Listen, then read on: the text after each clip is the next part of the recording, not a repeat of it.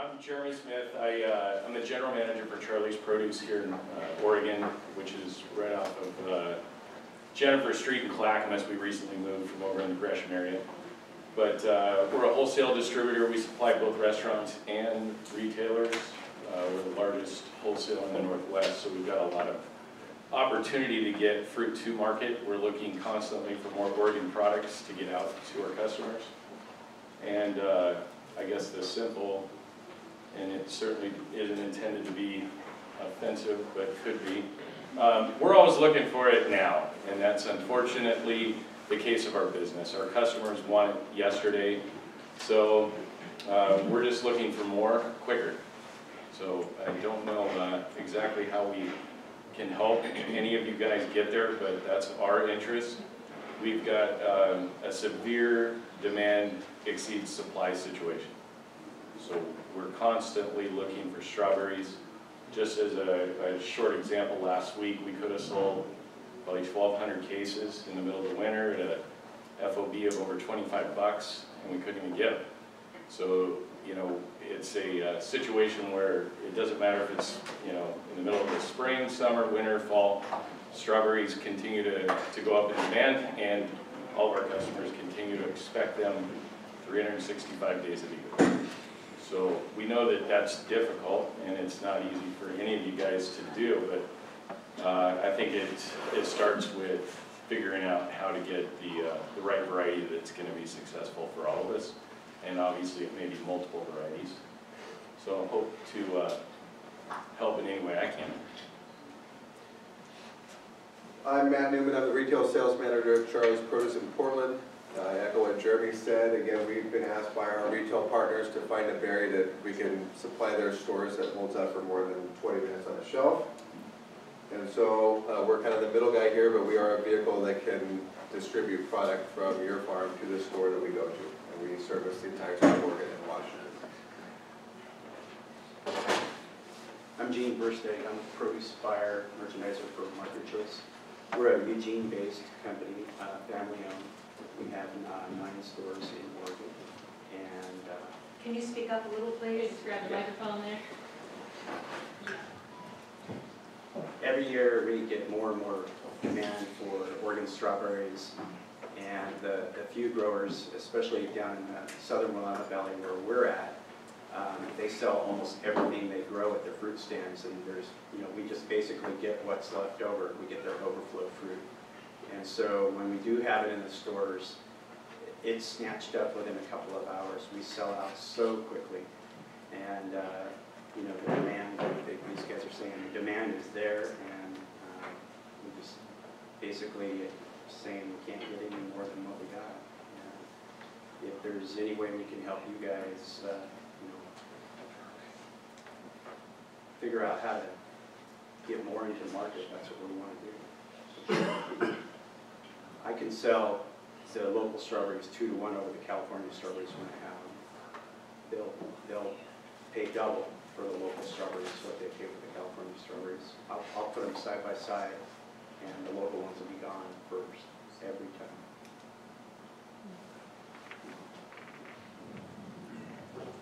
I'm Chris Harris. I'm the produce merchandiser and local produce buyer for New Seasons Market, and we're a chain of grocery stores in the Portland area. Our first store in 2000 in the Raleigh Hills neighborhood, just opened our 15th store last week in the Grand Park neighborhood.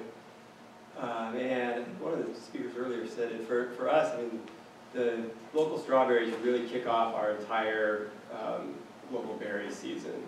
So not only do we sell a huge volume of the local strawberries when they come on, but it really sets the tone and gets our customers interested in local berries, and it carries through to the whole rest of the season. So I think there's huge opportunities there. For us, around local strawberries, it's become a huge promotional event for us that really distinguishes us in the marketplace, our ability to market fresh strawberries, and that carries on to the rest of our berry program.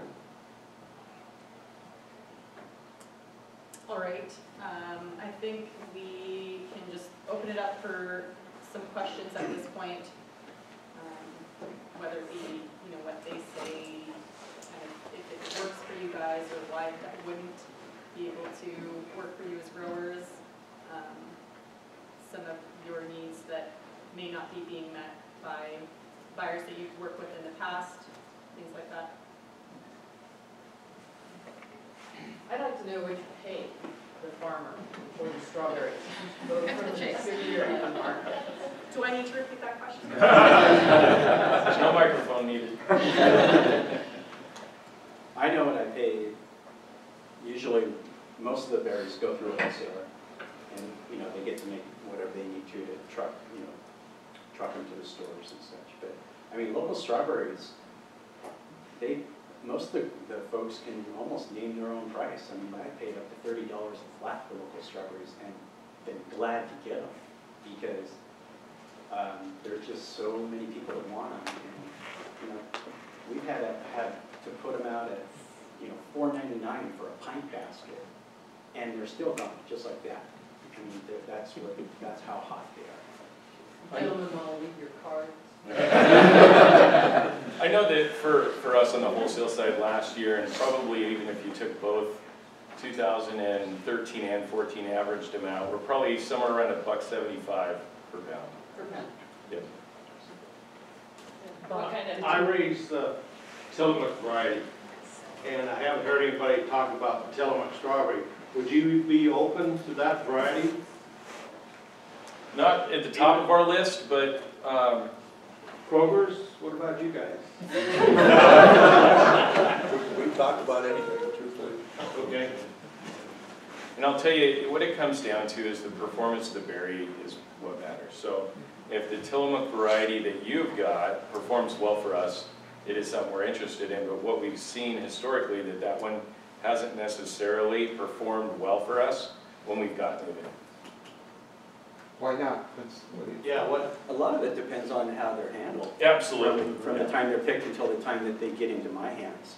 You know, did they sit sit in the back of a pickup truck for 4 Right. hours in the hot sun? Or were they picked and immediately put into a cooler and then shipped cold to the store? Yep.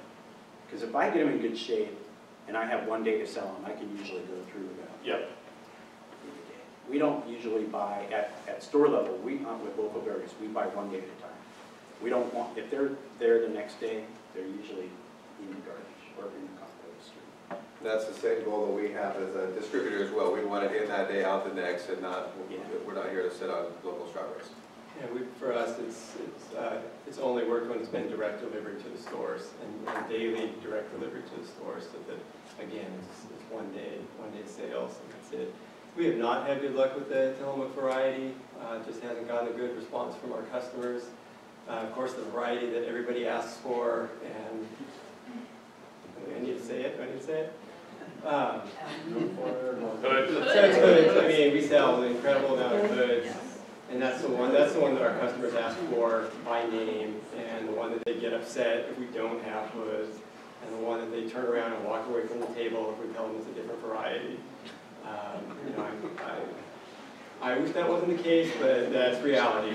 So, you know, we're certainly open to trying new varieties. I would recommend you name them a new hood. They'll sell themselves. Outside of good season, we've had really good luck with the Albions is the other one. How big does a grower need to be before they even come near you? We don't have any size requirements, and we've hooked up specific growers just with one of our stores. It seems to supply all the stores. With that said, we do need a certain level of consistency.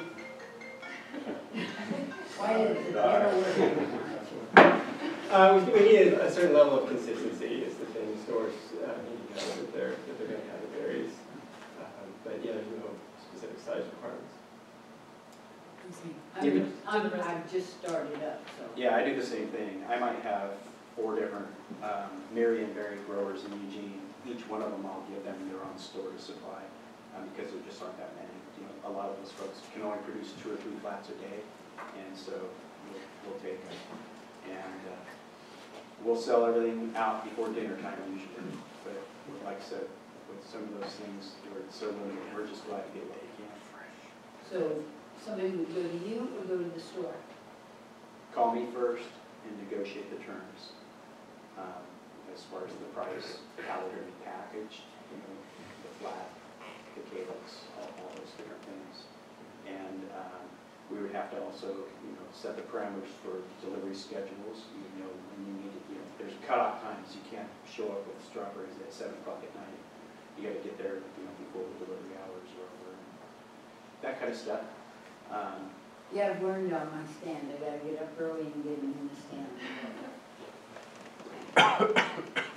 Yeah, so usually once I make contact with a grower, I negotiate all the terms, and then I would just hook you up with the name of the produce manager and the phone number and address of the store, and then you would just deal with them from that point forward for the rest of the season. We use a similar process. The one thing is to make sure there's communication. If there are changes and if there's going to be gaps in supply, then I need to know about those things as the season goes along. But otherwise, in terms of daily ordering, that would be direct to the store. And in our world, we've got hundreds of stores we're supplying, as well as restaurants. So we can take small supply as long as it's not a one and done deal, because it does cost money to set you up as a vendor and go through our internal processes of checking off that you're meeting all of our food safety requirements, because we do have a pretty high standard. But I think even small growers have been able to, we've helped them get there. But it would have to be something, and I think Chris started by saying something that's consistent. So even if it's once a week and it's 10 flats on a Monday, we know that we can count on that. That if you had a great weekend where you sold them all out at your fruit stand, that we don't end up with nothing. So it's a partnership. I have my food. So yeah, any certifications you have to have? Yes. Can you speak a little louder? I think- since the Yeah, air could we conditioning try to use the unit- microphone and repeat the questions? I think it's getting a Only little bit certification loud. or paperwork I need is if you're organic, I need a copy of organic certification to keep on file. Can't hear it. She asked if there was any certification that we needed. And we could just pass around the mic, because the fan is quite loud. So the question was whether we needed any certification. Right. And what I said was the only certification that we require is if you're an organic grower, we need a copy of your organic certification. Yeah, we require from the wholesale standpoint GAP certification, a food safety plan, so we can hit or uphold our SQF certification that we have as a warehouse. So barcodes, stuff that comes in, you have to be barcoded then? No Is that what barcode. you're saying? Oh, No. okay. Yeah, we would require organic certification and then liability insurance. And what was Liability Liability insurance. Yeah. How big of a policy? How big of a policy was the question? $2 million. It's the same for us.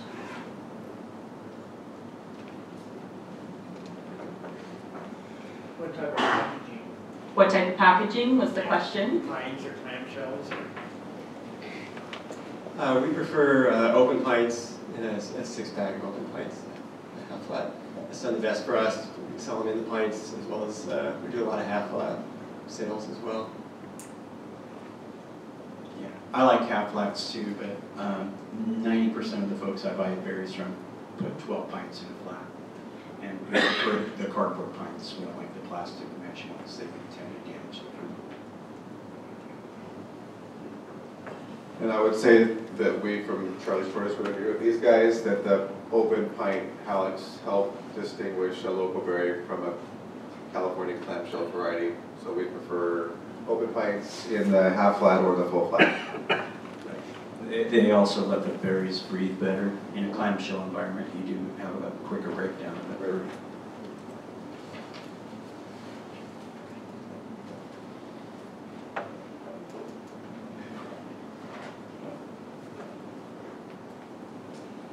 Go ahead.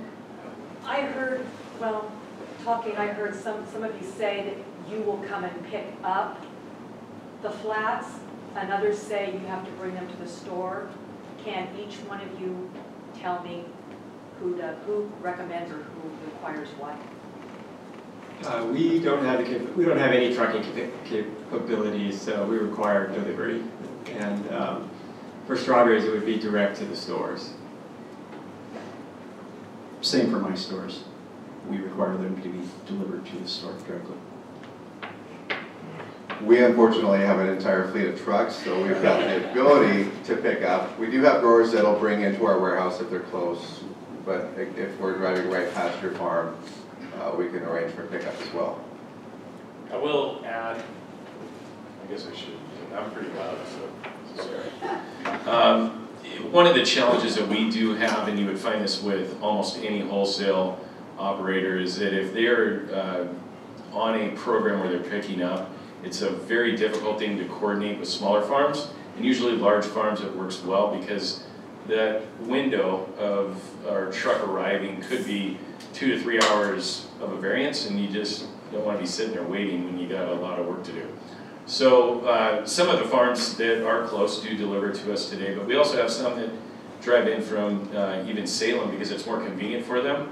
They must have other businesses that they're either delivering to or you know, something's happening there. They're coming into the Portland area anyway, and they go ahead and deliver because it's quicker.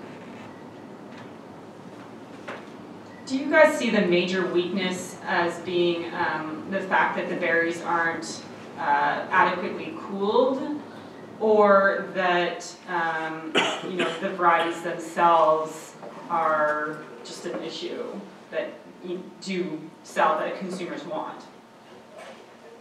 I'll start, I'll tell you both that we've seen. So we've probably since we built our business in Oregon, because Charlie's began in Seattle. When we opened our facility the very first year in 2000, we started with local strawberries, and it's been a struggle ever since. We are using multiple growers today, and within that grower group, you could get, you know, berries that'll temp as high as probably the field heat, and some that are as low as 40 degrees. But the temperature is significant in the shelf life. So if the cooling could be done in a better way, it would certainly help the shelf life of the fruit. And the variety of the berry, I absolutely agree. The variety is a big part of the problem. I think these guys, from the retail perspective, they'll see the breakdown more so than we will on our end. I mean, the product comes in and goes out, and we don't have a chance to see how long it holds for and what the shelf life is. So, right, yeah, it's, I mean, every strawberry I've ever brought in local, it's 1 day. Right. And, you know, if they do happen to be some left the next morning, it's usually not very pretty. But is that because the ones that are coming in, the majority of them haven't been pre-cooled, or even the ones that were cooled on farm? There's just so many varieties that are being grown. So I think if you look at the success of the ones that we've seen shelf life tests that have been much better than others, the Albion stands out. I know Seascape is successful as well, but you start getting into some of the other berries, you get a big variation of success because the berry breakdown could be severe. I mean, literally, we've had them arrive at noon, 1, 2 o'clock, and they're toast by 8 p.m. and we can't even ship them the next day. and I think most of the berries that we receive locally too are not chilled or cooled down on the farm. They're brought into our warehouse and cooled down in our facility as well. I mean, the hoods are just really difficult. We've had more luck with Albions holding up for a longer time, but I can't say enough about the post-harvest handling and cooling. And you know, what's worked best for us has to have the berries picked, cooled, with forced air cooled, and then delivered first thing the next morning. That's what's worked best for us for extending the shelf life. Arnie? When they're picked the day before, when do they pick it? In the evening? When they're picked the day before, when do the growers typically pick them? In the morning. In the morning. So they're 24 hours old by the time they cool them at the farm, turn around and bring them to you the next morning. So they're older.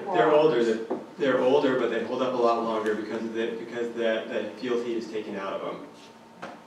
very soon after Yeah. leaving the field. Even if, once they arrive at my stores, even if we put them in the cooler, it's gonna take hours for them to come down to temperature. So that it's not just putting them in the cooler, it's the forced air part of it. It's critical. Will? I just want to comment on that. We pick them first thing in the morning, early as we can when it's coldest outside. So the berries are coming off the plant cold. It's better than picking afternoon or evening the day before, even though it's less time off the plant. They're a lot hotter when they come off the plant. We want to pick them as cold as you can too, as well as get right into the cooler and cool. Did everybody hear what Will has just said? And I'm tiny, so I'm not, representative, but what I do is I go out really early while it's still dark with my headlamp. And they really last well. And there's, obvious theory to that, so yeah. Tia? I was just gonna make a comment. One of the things I do packaging, but one of the things I concentrate on is life extension. And I cannot stress, and I would echo what Chris and the rest of the panel have said, the most important thing in life extension of produce, and you can get into all the technologies that will extend life and all of that, is getting the field heat off as quickly as possible and maintaining that. And that will make or break whether the berry or blueberry or anything will last. And having gone to a lot of these meetings, I see that as with the strawberries and the local strawberries, the biggest issue is getting coolers available to the temperatures that they need to be able to market the strawberries correctly. I got a question. What, in this strawberry commission, what percentage of local strawberry growers would be represented? I guess not in just today's meeting, but in total of the meetings so far this year. In terms of? Total volume. Like, is a group of growers here and that have been in all of the other meetings this year, is that 50% of the local strawberry growers, 10%, 80%? I mean, I think. You mean numbers, you mean acres too? Yeah. Yeah, both. I mean, I guess either. I think that, yes. Well, I mean, even the way that the assessments are collected, it's being. Yeah, the assessments, there is half here. Of the fresh market. Fresh market, yeah, if you want to look at assessment, Yeah. but we don't believe that's what's truly out there. Right, which No, you're not. makes the question very difficult to answer from that perspective. But if we had to throw it at all. But backing up, the commission's funded from processed, only from processed fruit, from payment on processed fruit. So as a result, it's really hard to have a handle on how much acreage of fresh is out there. So it's just a matter of. Fresh pays. Fresh does pay for the Oh, strawberry yeah, they commission. can. A lot of them do.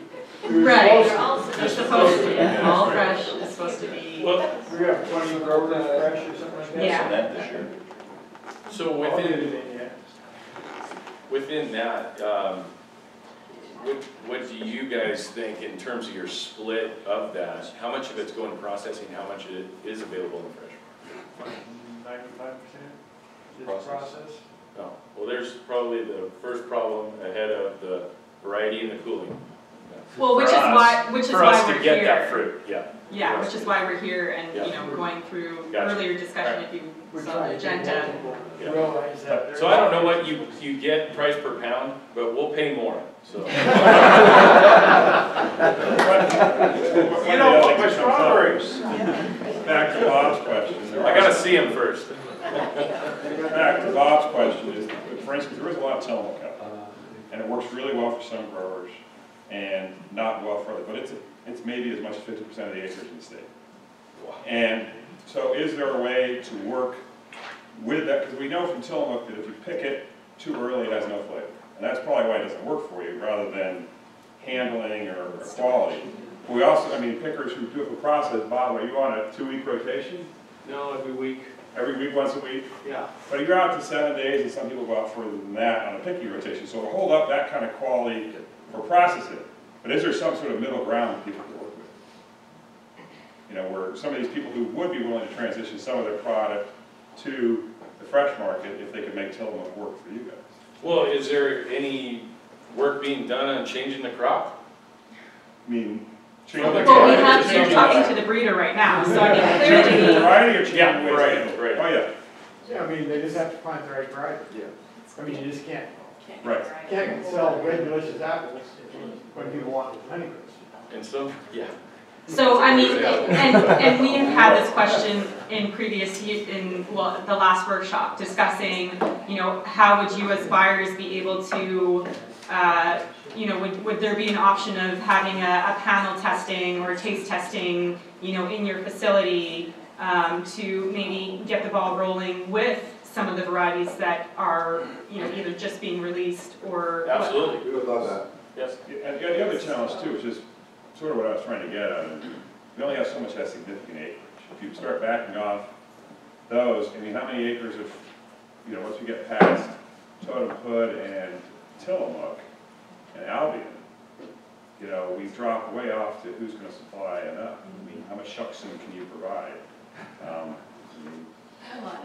Well, I don't know, I mean, But it's still how long it can hold in the store, and that's what their problem is.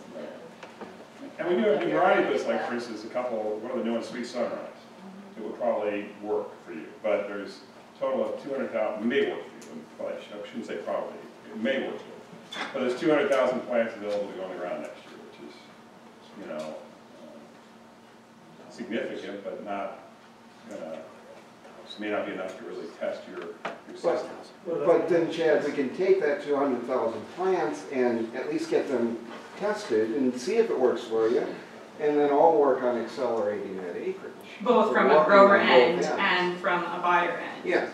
Because it has to work for both groups, right? Well, what I can tell you is that Charlie's today has done so many different crop plantings with different growers on all commodities that we're very familiar with making commitments. So if that's what we need to do to help get that there, we're willing to do that. It would obviously have to, you know, have some good detail to it. But we want it to get there because there is a huge demand for it. The independent markets that both Gene and Chris are a part of today are flourishing, and those are opportunities for them to continue to grow. We supply a ton of different businesses that are interested in that, so it's an opportunity, I think, for everybody. I know, you know, there's a lot that needs to be done to get there, but we're here to help.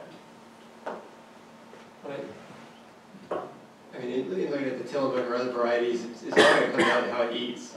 I mean, it's the flavor. Well, but to get it, I think the key thing is for whoever's working with you to understand. I mean, it's like I said up Tillamook. I think, despite Matt, you can bring it to Tillamook, but whether it has enough shelf life by the time it tastes good, I don't know.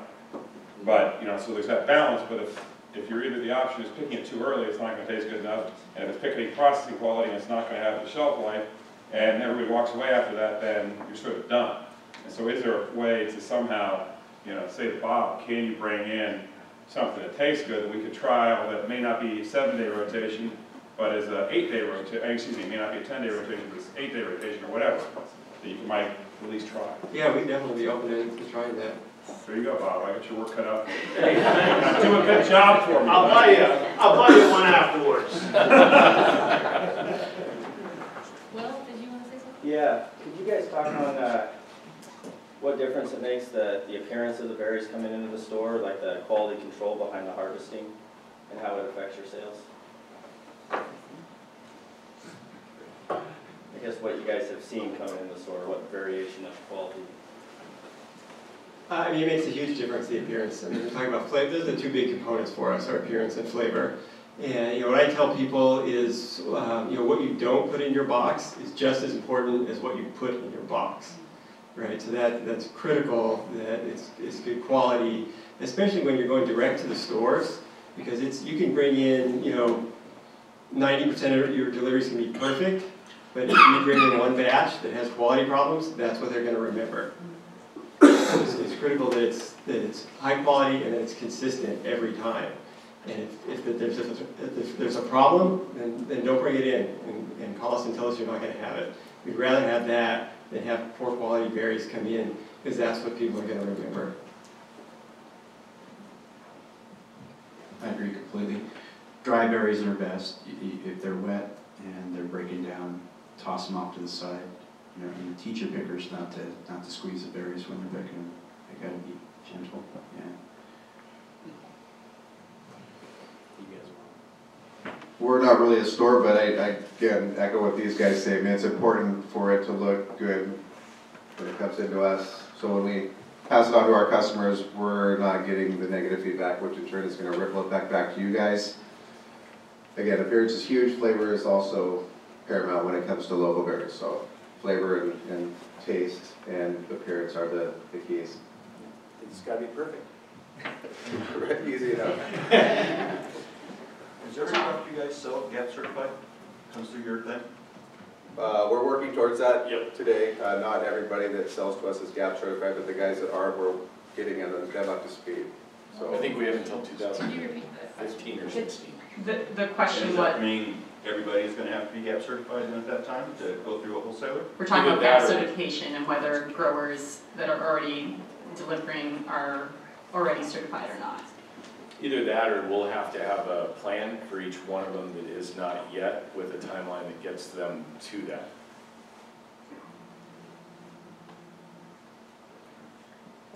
Question about local versus organic. I mean, basically, our product is competing on those shelves with Driscoll's Organic or other organic. And we've heard a couple of different opinions on this as far as where the customer comes down on that. Is there agreement that if it's local, it's going to outsell something from California, or is that organic label so strong that it's going to overcompete the local? I'd let the experts on the retail answer, but I think it's based on the customer. Yeah. I think all stores are different. My stores are about 50-50 organic and conventional.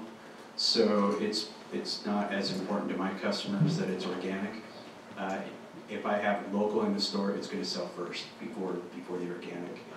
Even if price, there's a price difference, or is it very price sensitive at that point too? In my stores, it's not price sensitive. It's seen as something that's, you know, rare and not available for, you know, for very long. People know that the season is 2 or 3 weeks at best, and get them while they're hot. That's how they see it. And when we have them, even if we have the Driscoll strawberries even $1 cheaper for a container, we'll sell the local ones out.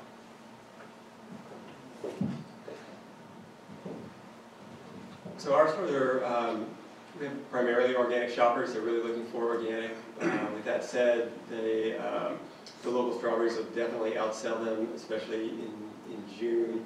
And those are the only ones that we'll promote at that time. We won't carry a California organic at that time. As we go later throughout the season with the day-neutral varieties, we'll carry both.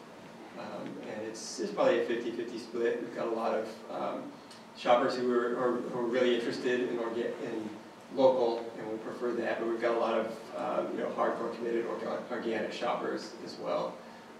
We'll go that way.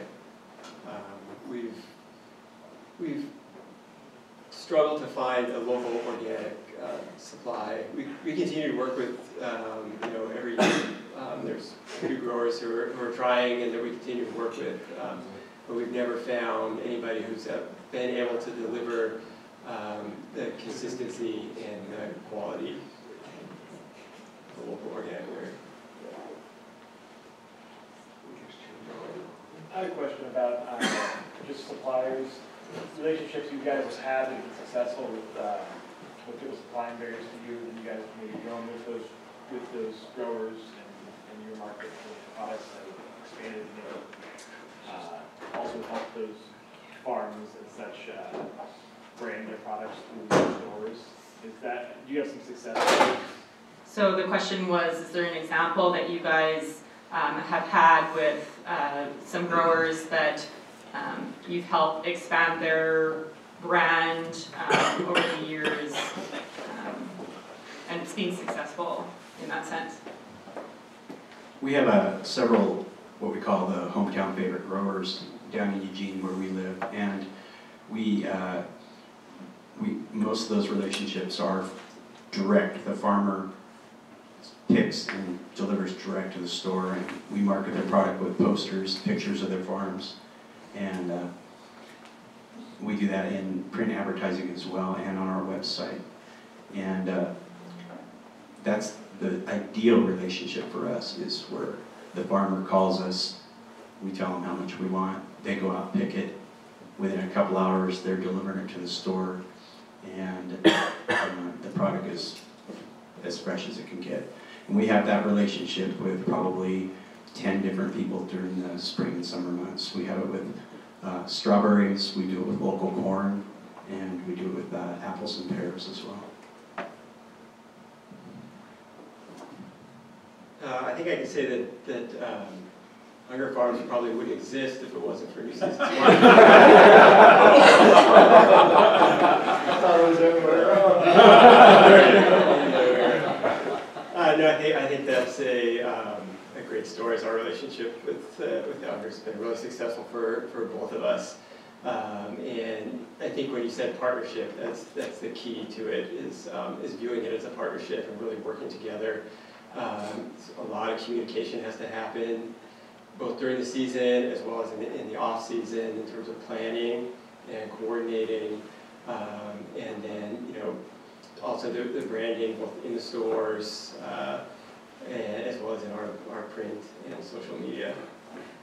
But it's been a relationship that has allowed both of us to really grow and be successful despite hiccups and hurdles along the way. Jason.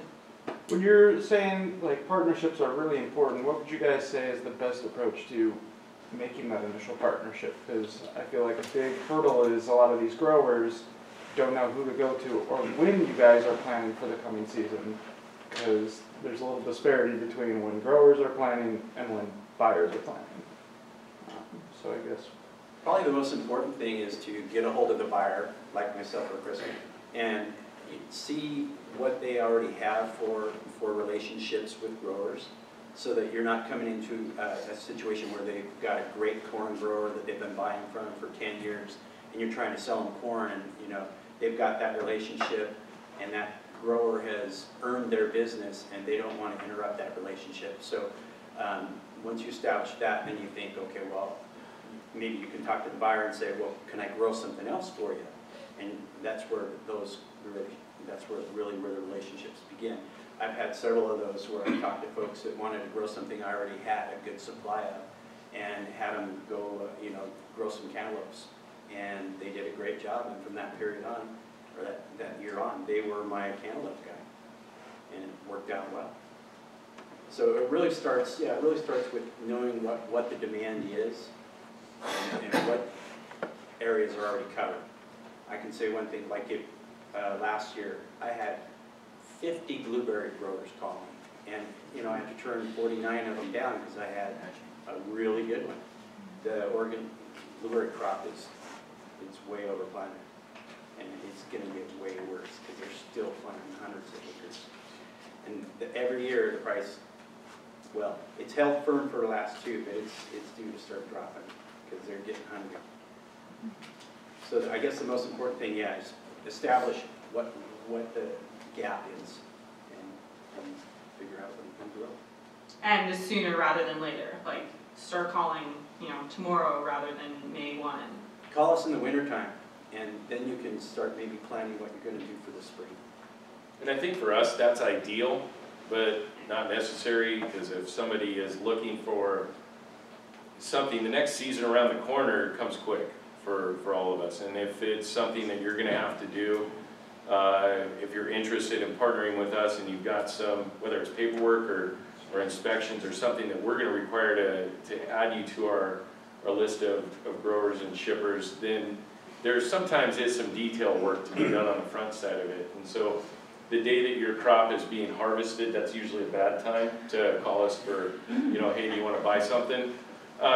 Because we too have those relationships that are already set up, and we've gone out and told different farms, hey, we want you to plant, this many acres for us, or we're going to buy, 12,000 cases of this product for you. So they've actually banked on that. They've gone out and done their budgets, and taking care of their business based on what we've committed to.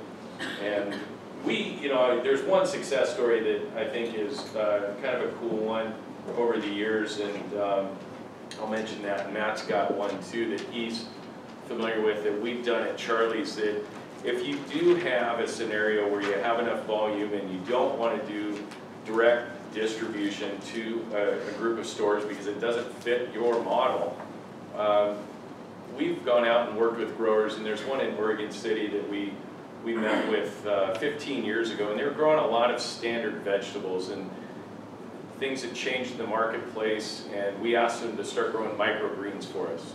And at the time, microgreens weren't really very well known, but the restaurant industry was starting to pick up on it because Portland's a foodie community. And today, they're probably, I don't know, growing hundreds of pounds, and it takes a lot to get hundreds of pounds of microgreens. They're sold by the ounce. And it's become a staple for them. And instead of growing, you know, cucumbers, they're growing that. And it's been a successful relationship. And they're growing tons of other vegetables for us as well. But no different than the example Gene had mentioned about cantaloupe. We've done that and told guys about an item that we know that they could grow well for the area that they're in, and it's worked out. One other one that we've got is actually a driver of ours that works for us full time, but he and his wife own some acreage out in Beaver Creek, and he wanted to do something with it to keep, I think, a couple of his kids busy and his wife, and so they got it certified organic, and they're now growing, I think it's 4 or 5 acres now, of delicata squash for us.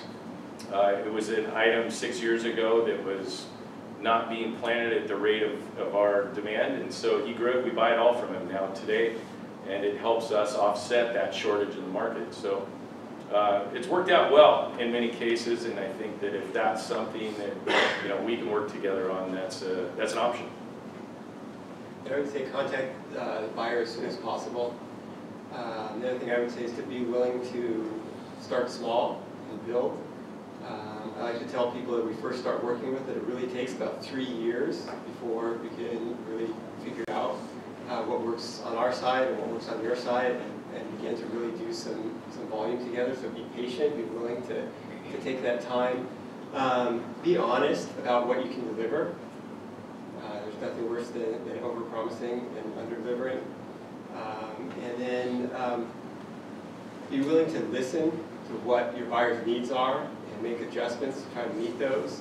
But also be willing to express what your needs are and what works really well for you, because that may work for the buyer and two of you may not have thought about it. So it's about that dialogue about what works for both of you and really figuring that out, taking the time to figure that out, and being willing to start small and build over time. Do the raspberries and blackberries seem as short as strawberries? Supply for blackberry and raspberries, are they in similar short supply to the strawberries? Shorter in my area. I don't know if it's because we're in the south end of the valley, but definitely, yeah. Local raspberries down there are unheard of. I see them up here for my stores are up here. And blackberries, you know, we don't want just common blackberries you can go pick down by the river. They got to be nice big berries. And there aren't very many of those either. I have 2 small growers in our area that can produce, you know, 4 or 5 flats a week. So there's definitely a market there. All right, if anyone has some last questions. I'd like to know if all of you have a website where we can go to get more information about your requirements for your growers, that kind of thing? Or is it best for us to call you and talk to you one-on-one? For me, it'd be called one-on-one. I can give you my card. Okay, and do you guys each have a business card or something that we can all get? So perhaps for this meeting, you guys can, if you have, leave a few cards, but we'll also collect information if you, all the buyers in the room are okay with that. And then we'll distribute that in an upcoming bulletin. And include Kroger's too? Right, all buyers in the room, yeah. So if that, it seems to be a consensus that it'd be helpful to have information right at grower fingertips, which makes sense. There is, on our website, there's a talk to us page where you can get your information, it'll come direct to the buyers. But then it's all about the one-on-one talk. Okay. Tom? I was just wondering, I mean, I've worked a lot more with the processed industry than the fresh, but I was wondering about Food Hub and other connections for smaller growers. Are any of you, could you say something about them? Because it intrigues me. Electronic exchanges or places where smaller growers can get rid of their fruit if they need it. What's that? Get rid of, Tom. Not get rid of. It's late in the day. It's late in the day. It's not. So did everybody hear the question? Okay, go ahead. Well, I just know from our perspective that that vehicle has not been successful. It hasn't. No. Okay. Because you just can't get what you need. People aren't using it. It's too last minute. Okay. All right, Same last from- question here. Okay, do you have variety already that you know about for raspberries and blackberries that you like? I don't. Okay. I like a true Marionberry. We like Tulamines on the raspberry side. What? Tulamine? Tulamine? Tulamine. Of course I have, not that one. Again, it comes back to if it looks, great and eats well, it's a possibility. Like Tillamook strawberry? All right. I'll be looking for them. Well, you see faces now, so hopefully you guys are able to stay for supper, so maybe there can even be some initial interaction with you guys here. If not, again, we'll be able to get your information, contact information out to the rest of you here today. So thank you very much for coming. And